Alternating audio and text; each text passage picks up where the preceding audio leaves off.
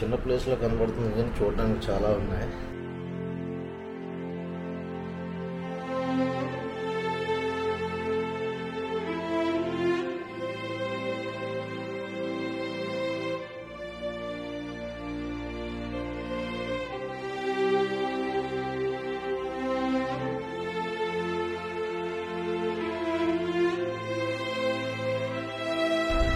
Good morning guys, and welcome back to another day of my all India road trip. అయితే నిన్న అగోండా ఫోర్ట్కి వెళ్ళే టైంకి close అయిపోయింది. So అక్కడ నుంచి అలా నెమ్మదిగా రూమ్స్ వెతుక్కుంటూ వచ్చేసరికి ఫైనల్గా కొలంగట్ బీచ్కి వచ్చాను. ఈరోజు time already it's about to be 10 అవుతుంది. ఈరోజు అయితే నిన్న స్కిప్ చేసేసిన అగోండా ఫోర్ట్ అంటే నేను టైం కుదరక వచ్చేసాను. ఈరోజు అగోండా ఫోర్ట్ విజిట్ చేసుకుని తర్వాత ఇంకొక 2-3 బీచెస్ ఉన్నాయి. అలాగే చపోరా ఫోర్ట్ అని ఉన్నది. Agonda fort, Chapora fort, Anjuna beach and ఇంకొక 2 బీచెస్ అరంబోల్ బీచ్ అని ఏవో ఉన్నాయి. అవి కూడా ఈరోజు maximum as early as possible complete చేసేసుకుందాం అని చూస్తున్నాను. వీలైతే ఈరోజు నైట్ గోవా నుంచి బయటికి వెళ్ళిపోదామని చూస్తున్నాను ఇఫ్ పాసిబుల్. లేదు అని అంటే సమ్ అరంబోల్ బీచ్ లేదా మోర్జిమ్ బీచ్లోని ఈరోజు స్టే పెట్టుకోవాల్సి వస్తుంది. So I try to complete as early as possible. ఇప్పటికే దూద్సాగర్ ఫస్ట్ డే అండ్ అలాగా ఇది 3 nights అయిపోయింది. నేను గోవా సరౌండింగ్స్లో స్టే చేసి చిన్న ప్లేస్లో కనబడుతుంది కానీ చూడడానికి చాలా ఉన్నాయన్నా కూడా ఉన్న ప్లేసెస్లోని కొన్ని ప్లేసెస్కి వెళ్ళి రావడానికి టైం పడుతుంది. లైక్ దూద్సాగర్ వెళ్ళి రావడానికి 4 hours పట్టింది. సో అగోండా ఫోర్ట్ కూడా 2-3 hours విజిట్ పడుతుంది. చపోరా ఫోర్ట్ కూడా 1 or 2 hours పడుతుంది. సో ఇన్ దట్ పాయింట్ కొంచెం ఫాస్ట్గా ఎర్లీగా కంప్లీట్ చేసుకొని మూవ్ అయిపోదామని ప్లాన్ చేసుకుంటున్నాను. మోస్ట్ ప్రాబబ్లీ ఈరోజు నేను గోవా విడిచి వెళ్ళిపోవాలి అన్న పాయింట్తో ఉన్నా. చూద్దాం ఎలా జరుగుతుందో. నేను తీసుకున్న రూమ్ అయితే ఇది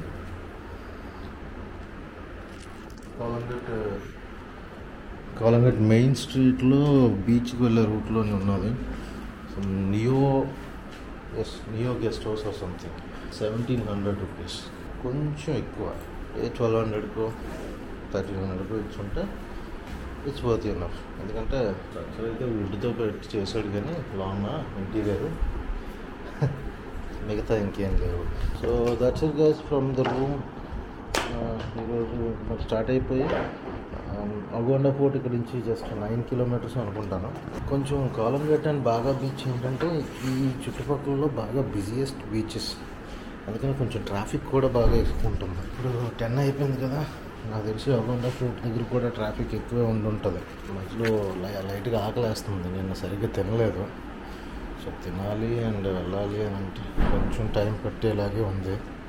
సో లెట్స్ వెళ్దాం, బయలుదేరదాం.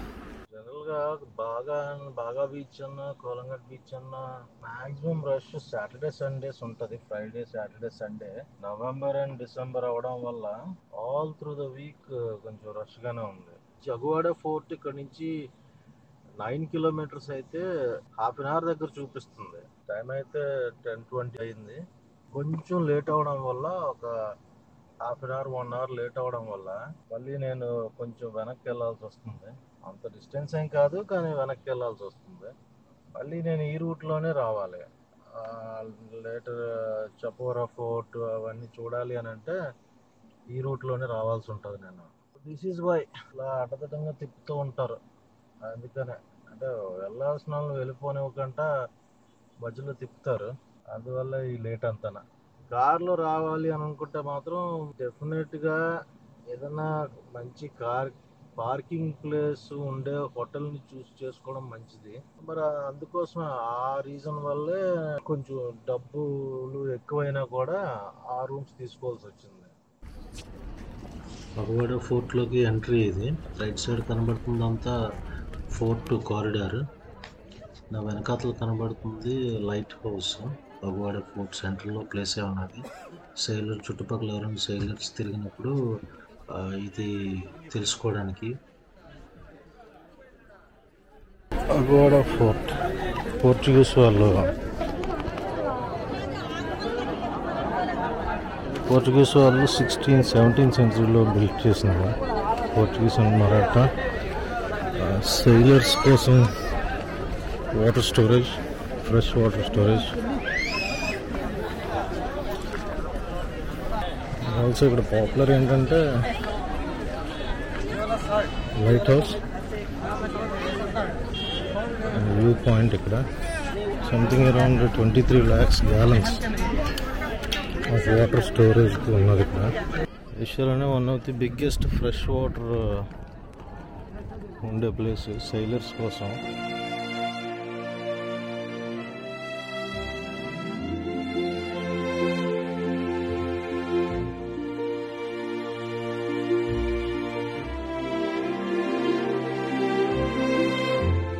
ఫోర్ట్ అవుట్లుక్ ఇది. సీలో ప్రయాణం చేసిన వాళ్ళకి ఫ్రెష్ వాటర్ సప్లై చేయడానికి ఇక్కడ స్టోరేజ్ ఉన్నదంట, రిజర్వాయర్ టైప్. అటుపక్క నుంచి సన్సెట్ వ్యూను, అలాగే నా వెళ్ళిన డోనాపోలా ఉన్నది కదా, డోనాపోలా దగ్గర వ్యూ కూడా ఉన్నది. డైలీ నెంబర్ ఆఫ్ టూరిస్ట్స్ వస్తున్నారు. అది అగవాడా ఫోర్ట్కి కొంచెం షోర్ దగ్గర కిందన ఒక జైలు కూడా ఉందంట. ఆ జైలు కూడా ఒకసారి చూసి వచ్చేద్దాం. అగవాడా ఫోర్ట్ నుంచి కొంచెం కిందకు వస్తే అగవాడా జైలుకి వే ఉంటుంది.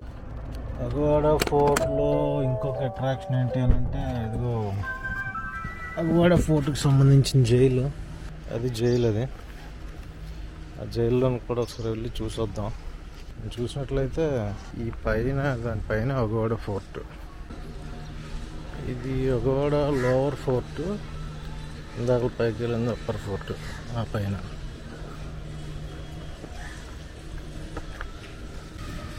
ఓల్డ్ ఫిరంగులు.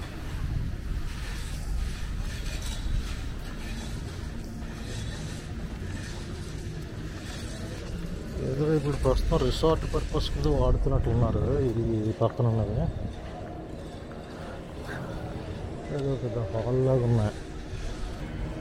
అలాగే పక్కన నిన్న డోనాపోలా దగ్గర షికారా బోట్స్ ఉన్నాయి కదా, ఈ 3 పెనిన్సులాస్ చుట్టూ తిప్పుతారు.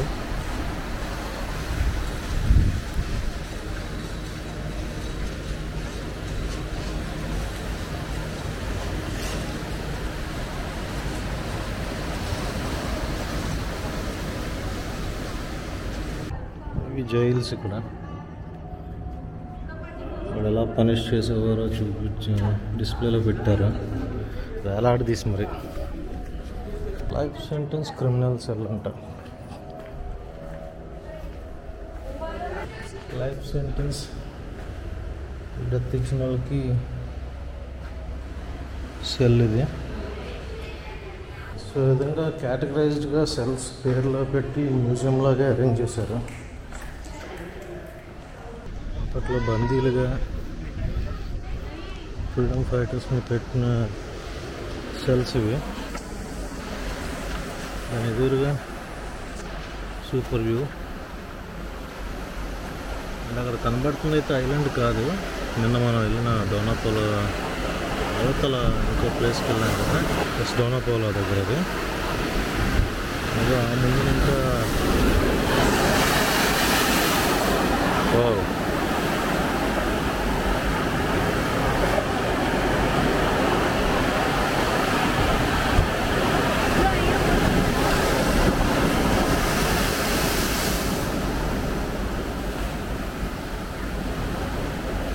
ఇక్కడైతే మాత్రం సూపర్ వ్యూ. టెంపల్ భలేగా కొడుతున్నా పైకి.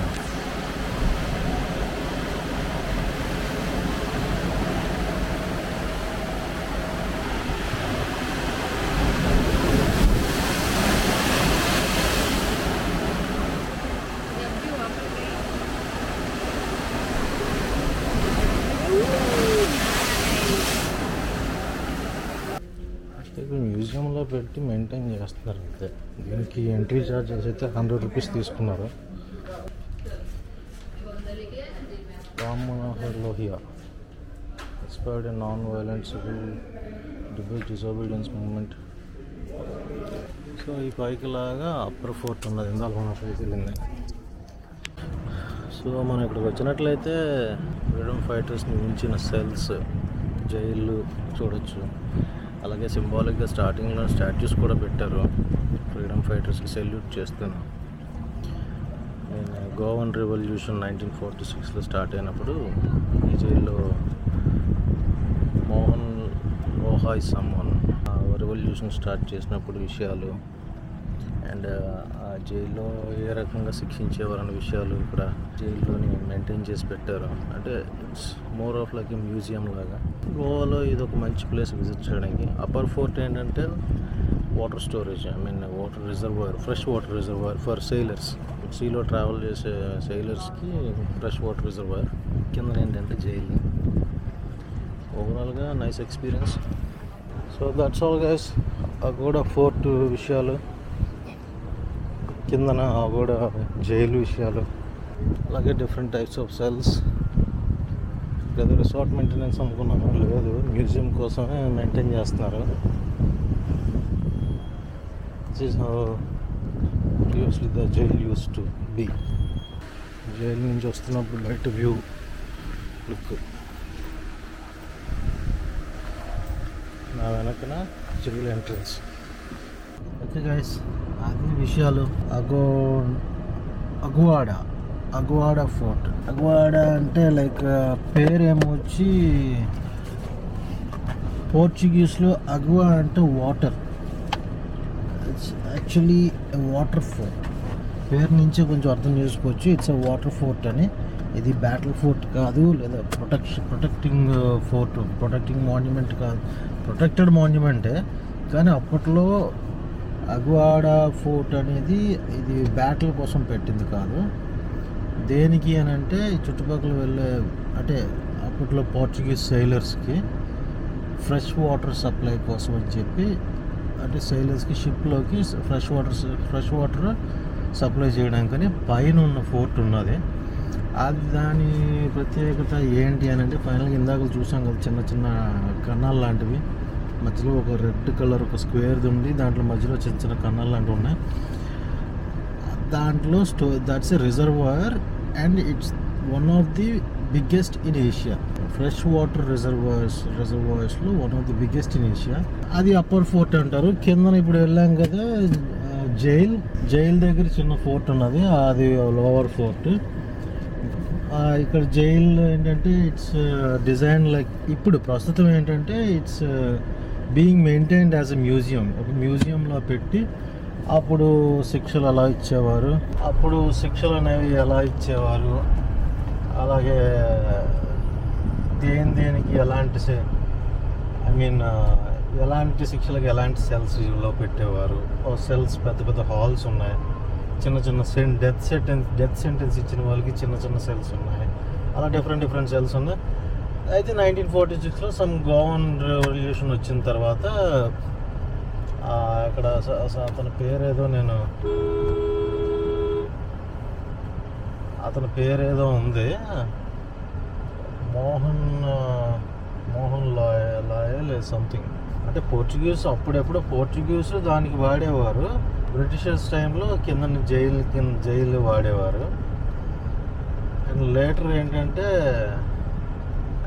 ఇట్ లుక్స్ లైక్ హిస్టరీలో చూస్తూ ఉంటే పోర్చుగీస్ ఎవరు ఇక్కడ ఇండియన్ దీని మీద హార్మ్ చేసినట్లయితే లేదు. పోర్చుగీస్ కానీ డచ్ కానీ వాళ్ళు కావాల్సింది వాళ్ళ ట్రేడింగ్ అంతా చేసుకొని పోయారు. కానీ బ్రిటిషర్స్ వచ్చిన తర్వాత అయితే మాత్రం ఇట్స్ లైక్ మనకి కొన్ని అన్యాయాలు జరిగాయి. They looted. అంటే ఇప్పుడు దాకా నేను తిరిగిన ప్లేస్లు అన్నిటిలో చూసుకుంటుంటే పోర్చుగీస్, అంటే ఎవ్రీవన్ నోస్ బ్రిటిషర్స్ లూటెడ్, కానీ పోర్చుగీస్ నుంచి అయితే మాత్రం ఎటువంటి హాని జరిగినట్లు కానీ ఎక్కడ చరిత్రలో ఎక్కడా లేదు కూడా. అంటే పోర్చుగీస్ అండ్ డచ్ గురించి మాట్లాడుతున్నాను, బ్రిటిషర్స్ గురించి కాదు. వాళ్ళ నుంచి ఈ స్ట్రక్చర్స్ కానీ హిస్టరీ కానీ చూసుకుంటే ఎక్కడో ఒక దగ్గర వీళ్ళ వల్ల ఇండియా ఇలా లాస్ అయింది అన్న పాయింట్ అయితే ఎక్కడా కనబడలేదు. గుడ్. అయితే అది ఫోర్ట్ అగువాడా ఫోర్ట్ పైన ఉన్నది దట్స్ ఏ వాటర్కి సంబంధించి water storage, water reservoir, fresh water reservoir. And కింద ఏంటంటే ఇట్స్ అగువాడా లోవర్ ఫోర్ట్ ఏంటంటే it's used as a jail. అది గోవాలో ఇప్పుడు దాకా మనం తిరిగిన పలోలెం, అగోండా, దూద్ సాగర్. మెయిన్ అయితే దూద్ సాగర్. నాకు చాలామందికి కూడా నచ్చేది దూద్ సాగరే. నెక్స్ట్ దూద్ సాగర్ అయిపోయిన తర్వాత నిన్న కాలంగట్ బీచ్, అమ్మో ఎంత క్రౌడ్ ఉన్నదంటే కేస్తే రాలేనంత. రాత్రి 2-3 వరకు కూడా పార్టీస్, సీ సైడ్ పార్టీస్, ఇంకా చాలా. ఇంకొకటి ఏంటంటే Saint Xavier's church, basilica of బోమ్ Jesus, అదొకటి మిస్ అయ్యాం. అది కొన్ని రిపేర్స్ అవుతున్నాయి. ఐ థింక్ నెక్స్ట్ మంత్ ఎప్పుడో ఓపెన్ చేస్తారనుకుంటా. డోనాపాలో కూడా రిపేర్స్ అవుతున్నాయి. Why? Because December is a peak season కదా గోవాకి. డిసెంబర్ పీక్ సీజన్ కాబట్టి పెద్ద ఫెస్టివల్ లాగా ఉంటుంది. ఆ క్రౌడ్ కానీ, వచ్చే జనాలు కానీ. ఈరోజు అగువాడా ఫోర్ట్ అయితే అయిపోయింది. నెక్స్ట్ ఇంకా బాగా beach, Arambol beach, Chapora fort, ఇంకా మోర్జిమ్ బీచ్ అని చిన్న అవి ఈ బాగా బీచ్ పక్కన పెట్టండి. బాగా బీచ్లు అంటే నెంబర్ ఆఫ్ వాటర్ స్పోర్ట్స్ ఉంటాయి. అది అండ్ మిగతా అరంబోలు, అంజునా అండ్ మోర్జిమ్ అవి ఏంటంటే అవి కూడా బాగా పీస్ఫుల్గా ఉంటాయంట బీచ్లు. క్రౌడ్ తక్కువ ఉండి. డిసెంబర్లో అయితే ఏమీ ఉండదు, ఎక్కడన్నా ఒకలాగే ఉంటుంది. ఆ చపోరా ఫోర్ట్ ఒకటి మిగిలి ఉన్నది. కాకపోతే thing is like I moving back home. Season 3ని close చేసేస్తున్నాను. కొంచెం వర్క్ పడింది, ఆ వర్క్ చూసుకోవడానికి I'm going back home. Once ఆ వర్క్ కంప్లీట్ అయిపోయింది, చిన్న బ్రేకే. వన్స్ ఆ వర్క్ కంప్లీట్ అయిపోయిన తర్వాత I start my journey, I resume my journey again. కాకపోతే నాకు వర్క్ పడినప్పుడల్లా బ్రేక్ ఇచ్చుకుంటూ వెళ్తున్నా. దెన్ వాటిని సీజన్స్గా పెడుతున్నాను.